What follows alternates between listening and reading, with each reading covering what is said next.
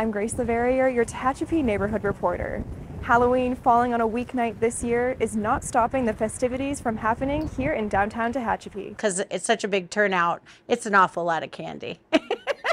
A local business owner decided to revive an old Halloween event, the Treat Trail. We started because of COVID, when everybody wasn't going outside and people were afraid to open their doors to trick or treat. Once the pandemic waned, the Treat Trail took a back seat to traditional trick-or-treating. This year, it's making a comeback. Wanted to bring the families and have a safe spot so that they could trick or treat, have lighting, and also, get all the businesses involved. The trail takes trick-or-treaters through downtown Tehachapi, where over 40 local businesses will be open and passing out treats. It starts at 4 o'clock on Halloween and goes until 7 p.m. We're all going to be open at the same time. A lot of businesses are closed on certain days, or they close early, or they don't open that day. So I think it's really nice. A local nonprofit, Tehachapi Amateur Radio Association, will bring something out of this world to the Treat Trail. And we've got the black lights and the UFO alien flying and one that's crashed. The Area 51 themed booth will be set up at the Chamber of Commerce, where people can take photos with the aliens and learn about the Ham Radio Club. People get to know that we're out in the community and we're trying to be part of the community and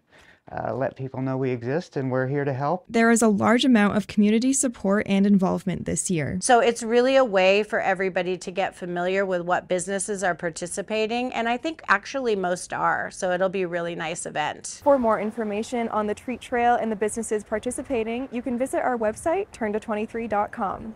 In Tehachapi, I'm Grace Leverrier, your neighborhood reporter.